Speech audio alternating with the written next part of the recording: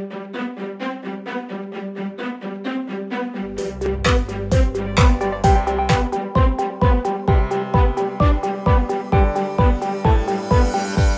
and gentlemen, please help me welcome on stage the Chief Creative Officer of Greece, Steve Vranakis.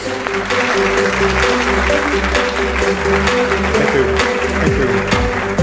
Thank you. Hello. Thank you, man. Please, join me. All right. Chief Creative Officer of Greece. Wow, that's quite a title. I've been called a lot of things in the past, but yeah, never Chief Creative Officer. So we were not sure how to call you because that was just announced. I was talking with Steve last week, and but now it is. You're everywhere. So how does it feel to be the Chief Creative Officer? I'm very, very nervous, and and I'm going to get really emotional. So, but I'm very nervous. But I wanted to start by saying I'm very, very humbled and honored. I left the job. That's not obviously all my work. That's the work that we do globally, but I'm going to show you some of my work in a bit. But I left an incredible company, an incredible organization that believes in so much about the positive impact that creativity and technology could have on society, on environment, on economy. And I left that because I thought that this opportunity was even bigger. And I'm going to give it everything I can. And when you ask me, what is a Chief Creative Officer, I guess the only way I can explain it is by explaining what I did at Google. And what I did at Google is I got really, really talented and really interesting people together, and I built a team. And I got people from all walks of life, all sort of ethnicity, socioeconomic backgrounds, LGBTQ, everything. I tried to get a proper representation of the world as we see it today in my team. And we weren't perfect, but we got close. And then I learned very late in my career, unfortunately, what the real role of the individual who brings these people together is. And that role was to ensure they succeed, to create the environment and the conditions for those people to succeed. And that's what I hope to do, working with individuals like yourself and all the great talent this country has, because it's not going to happen if we don't do it together. So you clearly also moved to Greece. I'm in Greece. Welcome. I'm in Greece. I'm living in Athens. My family's here. As I said, everything happened right at the last minute. I was actually leaving to go to the West Coast to set something up at Google. Okay. And then this thing happened on July 7th and all this sort of stuff. And when I saw what happened and I saw the momentum and the positivity and all this sort of stuff happening and the opportunity came up, I thought this is something that I have to do and be part of. So, and also it's because there's a lot of talks. Of course, Greece has been in an economical crisis. We all know this, obviously. And there's always this talk about brain drain, which clearly happened. This is reverse brain drain right here. Yeah, I mean, in a way. One of the things I'm really keen on doing is I spent a lot of time. I spent 20 years in the UK. I grew up in Vancouver. I was born in Vancouver. I was speaking to a lot of people from Crete here this morning. My father left Sfakia, poor.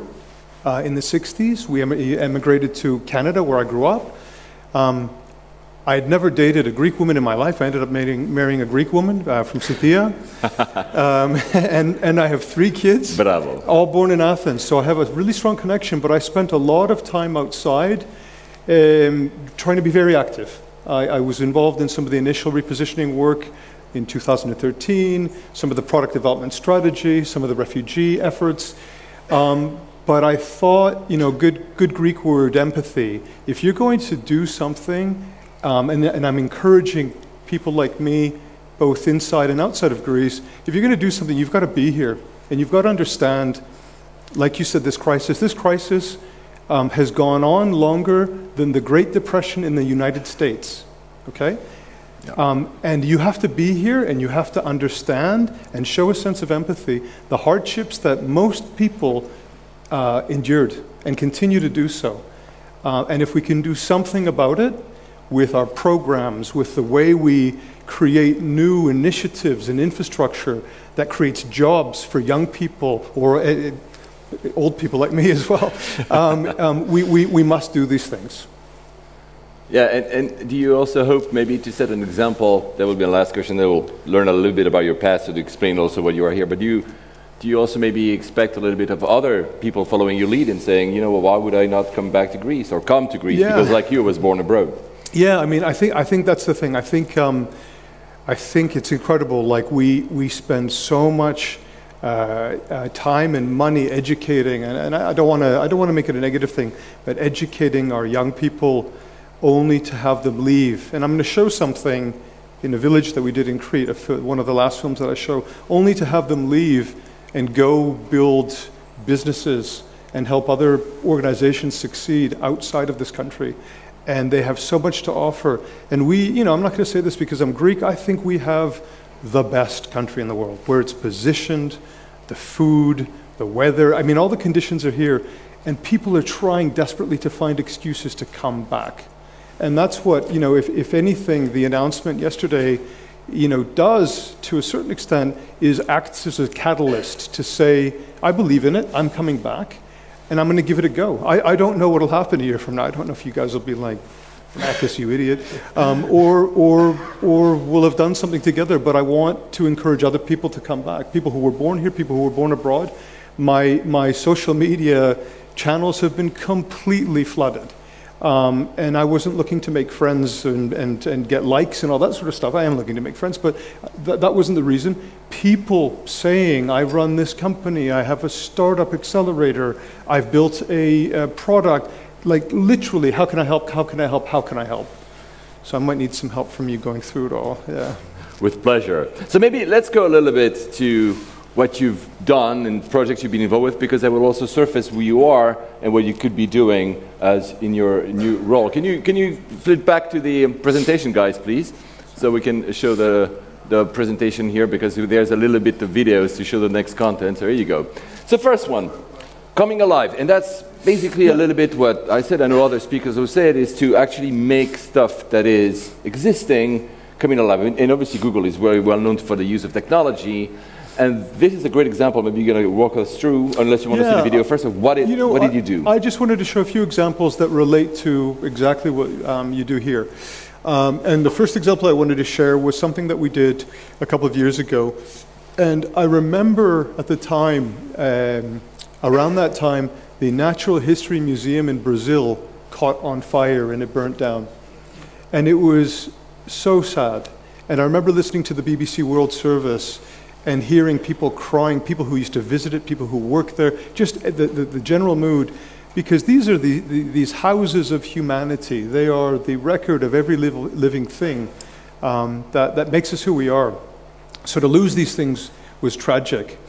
And I'm also a massive proponent of technology, but technology with a human side to it. And I think what was interesting about this project was, how do we bring to life these incredible things, these artifacts, as I said, that define who we are? And how do we get young people to engage with them? And more importantly, how do we even get people who have issues with access and proximity? They can't physically get there to see these things, and open it up to the world. So we talk a lot about, technologies, AR, VR, all these sorts of things, and I'm not really interested in labels. I'm interested in what you can do with these things. So this opportunity arose to work with the museums. If we go to the next slide. And it was the Natural History Museum in Berlin and the Natural History Museum in London. And they have their iconic skeletons, their fossils. And the Romaliosaurus was the largest ever living marine reptile in the London Natural History Museum. And the second one was the Giraffatitan. And they wanted us to bring them to life. So we worked with people who had done the special effects, I think, for Gladiator, or I can't remember, these big films. If you go to the next slide, to do that. Nice. But as I said, if you go to the next one, we have a thing called Google Cardboard.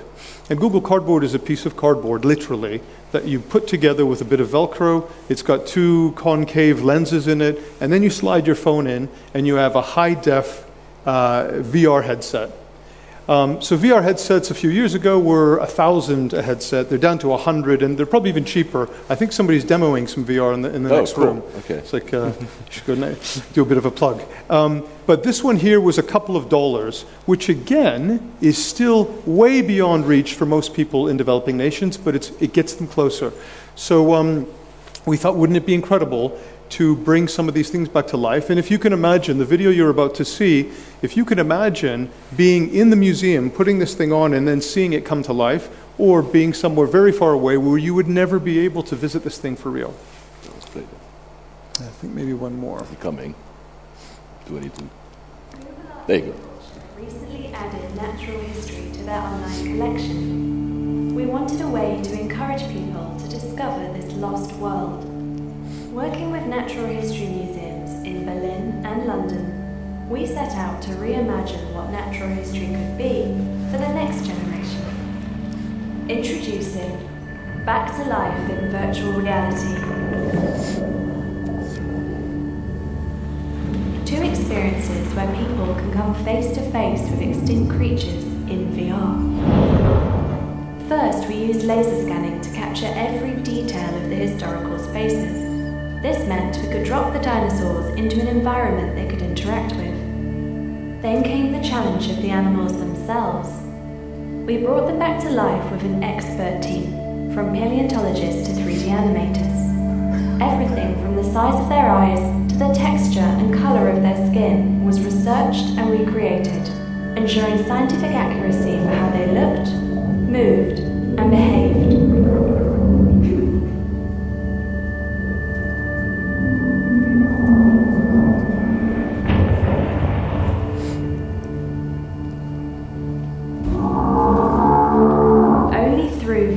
Can people experience how it might have felt to stand in these animals' presence? The experiences are streamable on YouTube using Google Cardboard, so they're accessible to everyone. I'm in the Natural History Museum in London, but even if you're halfway across the world, you can be too with one of these. Imagine seeing this on a school trip. I feel like it was going to. We brought natural history back to life, giving people a new way to learn about the past by experiencing it for themselves. It's very cool. Yeah, so thank you. So I don't think technology will replace these incredible things that we have in the real world. I think it'll enhance. And as you said, help give them a new life. And if you think about it again from your, and I didn't try to weave it, but it's obvious, the parallels. Like if you went to a site like Knossos in Crete, and you were able to do something like this, and we were able to bring back some of this talent, and we had animation production companies like to the extent of a Pixar with young Greeks at the helm, creating content like this that was distributed around the world and on-site in Greece. Do you see, that's what I'm thinking about, pulling it together and connecting it. You're talking about connecting, and you're talking about the youth. This is connecting with the history, but it's also connecting with culture. Let's go back to our presentations. This is maybe, you want to explain what you did there, which is the... Yeah, this is another one. A very cool way to connect with... And the team said, show some stuff that hopefully you haven't seen. So this is another arts and culture. We have an arts and culture group at Google called Google Arts and Culture. And this is something, we're doing a lot of work with artificial intelligence and machine learning. And one of the things that we've done, if you go to the next slide, is we've digitized, I think it's just under 100,000 pieces of art. Gigapixel, you can zoom in on it, you can see detail, unlike anything. Again, things we should be doing here with our great artists.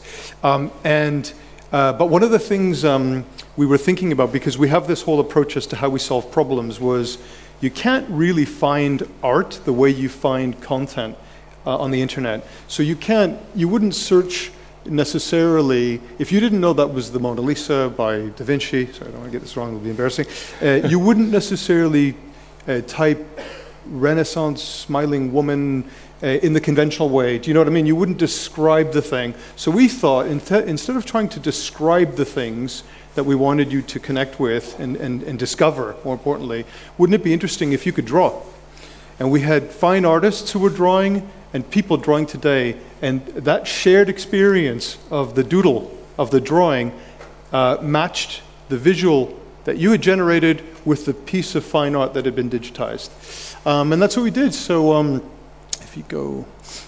if you click again, there you go. You see how, and I won't go into the detail of it, but you see what we've done here. We've got the 100,000, and then we've got the doodles in blue. And what they're looking for, the machines are looking for patterns, edges, all these sorts of things that they can relate back to the images, and then they begin to cluster them. And then we allow for people to go in and choose the ones that most closely represent their doodle. So you can see it's an incredibly interactive experience. And if you go one more, I need to know. Here's a little demo, and you'll see how we design the user interface to mimic what's happening. That's a house, I guess. There you go. So the machine is trying to figure out what it's looking at, and then it's displaying a bunch of stuff, and you can see the similarities between the traits. And the machine learning aspect comes in where it says rate the match. And if you think that's the right one, thumbs up. If you think that one's better, click on that one and vote that one up. And that's how we teach the machines. And there's a little video again. Yeah, let's go. Sorry, the last thing I wanted to say is, so we developed the interface, we developed the films, we developed the algorithm. But the other thing we thought really, really importantly was, how do you get these things into schools? How do you get them in museums all over the world? So we took a screen, we took it apart, and I remember sitting with the team saying, and sometimes they think I'm a bit crazy, but I said, if there was an art class on the moon, what would the Martians be drawing on? And we designed this easel that looked like an easel from outer space. And it was a screen that you can draw directly on, a little antenna at the top, because it's broadcasting to the machines. And it allows you to experience it anywhere in the world in a physical space, which again, physicality is important. So yeah. Let's play it. Since 2011, Google Arts and Culture has digitized art collections from museums all around the world to make art more accessible to everyone. But with millions of pieces in the collection, how can we help people discover art in a relevant, personal way? Well, what if everyone could use a bit of their own creativity to discover great works of art in a whole new way? Introducing Draw to Art, a new experiment that uses machine learning to match your doodles to drawings, paintings, and sculptures from museums around the world. With Draw to Art, a doodle of a house could help you discover Houses in Auvers by Vincent van Gogh. A doodle of a horse could help you discover paintings of horses. And adding a stickman could help you discover this statue from Benin. We created a series of interactive easels with digital canvases, so people could try Draw to Art in galleries and cultural centers around the world, installing the first ones in the Google Cultural Institute space in Paris. So how did we make it work? Using machine learning, we trained a deep neural network to recognize visual features in doodles, like shapes, lines, and perspectives. We also trained it to recognize the same features in paintings, sketches, and sculptures from the collection. So Draw to Art can associate doodles to similar works of art.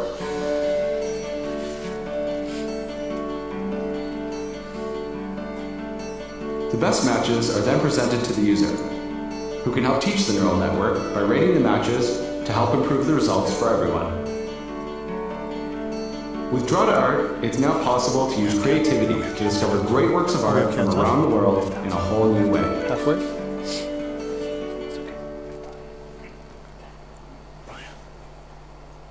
There you go. Awesome. So, first one was the fossil, so history. Second one, arts. And you hinted actually at the third project, you said the village. And this is actually my favorite of what is, yeah. Not only because it happens to be in Greece, but also because it's today. It's also using, not only looking at the past and surfacing it to today, is actually... Yeah. So do you want to tell us a little bit about this one? I don't know if many people have been to the Yortes in Roca, just outside of Have you been? Anyone? Hopefully the people from Crete have been there. Okay, we have a couple. So we were working with the individuals out there, and an individual, Panagiotis, who's now gone on to become the mayor of Chania, which is awesome. He's a fantastic guy. And every year they put on these Yortes. And they're incredible. They're incredible. They open up the village and they turn them into I can't even begin to explain. They turn it into a musical, a theater. Every home, there's spoken word, there's poetry, there's dance, everything like that. And it's just an incredible moment because it brings life back to the village. And it all culminates at the end of the week with a orchestra literally playing on the mountainside under the full moon at the end of August. I want to get this right. And it's so emotional. It's so emotional for the people who are there, the people who discover these things, and the people who come back. And we made a film about the role that culture could play in reconnecting us to where we come from. I spend a lot of time in Sfakia, I spend a lot of time in Fragokastelo. I'm fascinated by the history. I talk about how strong we were in our resistance in World War II to my children, and I feel, even though I wasn't born, they're very connected, and it's such an important thing as we're trying to define and really come to grips with our identity and who we are and what it means to be Greek today. So this Yortes is an incredible experience, and these Yortes are an incredible experience, and we came up with this film that sort of told the story of what could happen if a village, but I think it should be villages. I think this should be happening with everything that is unique to all the different villages all over this great country. And what could happen when you introduce technology, because I think Roka has a fiber line or access to it, when you introduce technology and how you fill villages with both young people, but more importantly with life again. Go for it.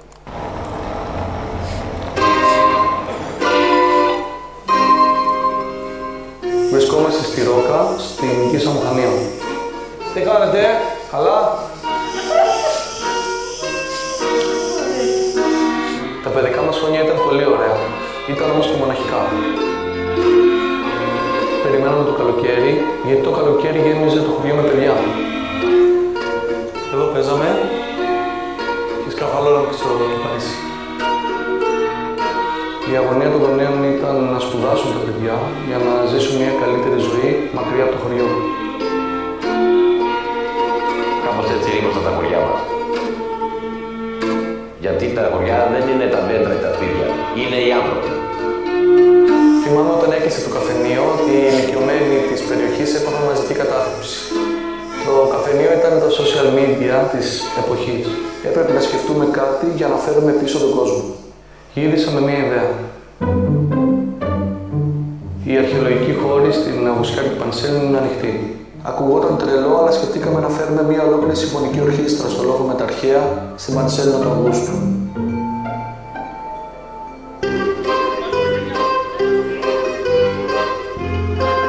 Στην αρχή υπήρχε μια επιφυλακτικότητα, αλλά σιγά σιγά όλοι οι χωριανοί αγάπησαν και αγκάλισαν αυτή την ιδέα. Κάθε Αύγουστο οι γιορτές Ρόκας γίνονται μεγαλύτερες. Φέτος δημιουργήσαμε σκηνές για θεατρικές παραστάσεις σε αυλές, μπαλκόνια, δρόμους, σε όλο το χωριό. Βοήθησε και το ίντερνετ βέβαια. Μάθαμε πώς να το διαδώσουμε. Τα σπίτια άνοιξαν ξανά. Νέες επιχειρήσεις λειτουργούν.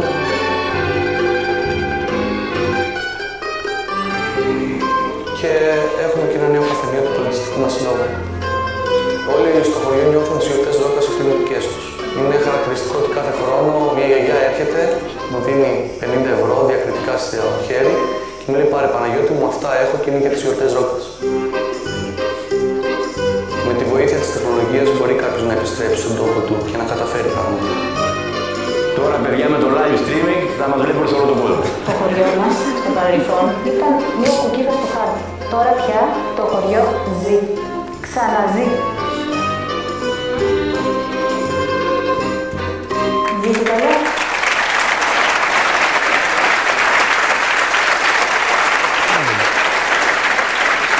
Told you that was my favorite. I love this. I didn't make him say that line, by the way. I didn't. But do you see what I mean? Πολύ απλό. Δεν είναι. It's not a massive thing. And I think that's one place. And I think especially around the celebrations of our 200-year Eleftheria, all that sort of stuff. Every village, every voice do these sorts of things. So I think it's a great moment.